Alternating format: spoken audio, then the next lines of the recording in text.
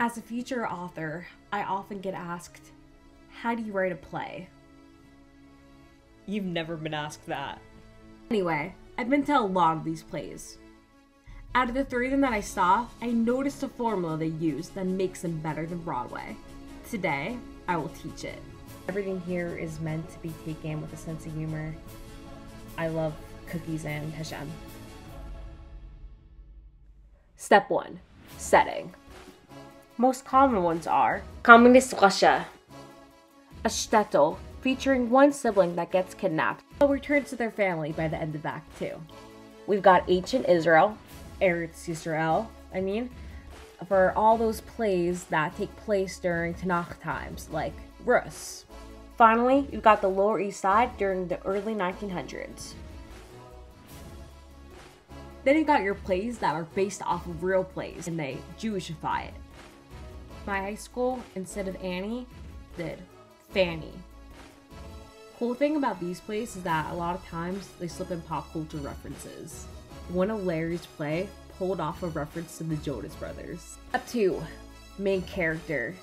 If it's a boy, Heshi or Itzik. If it's a girl, Sarah. Or Sarah. Or Sarah. Or Fanny.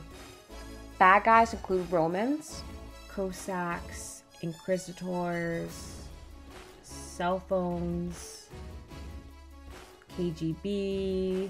Step 3. Plot. Honestly, not necessary. Where people actually come? Step 4. Dances. My school, if you got at the dance in 7th grade, your popularity was set because all the cool kids were in it. Whoever wasn't good enough was put in an ensemble. Whatever department they needed to be to best serve the call. We're doing drama all those years. Your point? Popular dances include the kidnapping dance, the market dance, and the battle with my Yetzer Hara dance. Step 5. Ending. Just have a monologue on Amuna, followed by the cast singing Lashana Ba off key as the curtains awkwardly close. This video is based off of the Kichels comic strip. If you enjoyed, subscribe and leave a comment, especially if you're interested in buying a script. So this whole video was a ploy to get some clients. Now we're talking. Okay, who even are you? I'm you, but I'm actually funny. Maybe try making some pop culture references.